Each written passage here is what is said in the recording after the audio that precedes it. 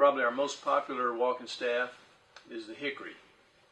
Hickory grows in East Texas, not very far from where we are right now.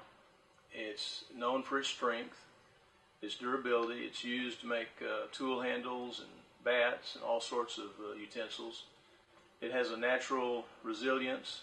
It is a little heavier than some of our other woods, but in terms of endurance and strength, you're not going to find a better staff than hickory. Another real popular wood that we use a lot of is sassafras. Sassafras is another East Texas wood. It's a sapling that we harvest, and the roots of sassafras is what was used originally to produce what some people know as sarsaparilla tea, and I think it's actually the original source for root beer. You can't smell our sticks now that if you have one in your hand that's been dried and we put a clear coat protective on it, but when we first get the saplings, you can smell the actual oil in the tree, and it does smell like a sarsaparilla or a root beer. Those are very popular.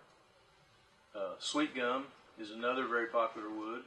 It grows all through East Texas up into Arkansas, where most of our trees come from, our saplings come from. And it grows nice and straight. It's a lightweight wood, but it's very strong, and is an excellent choice for a hiking staff.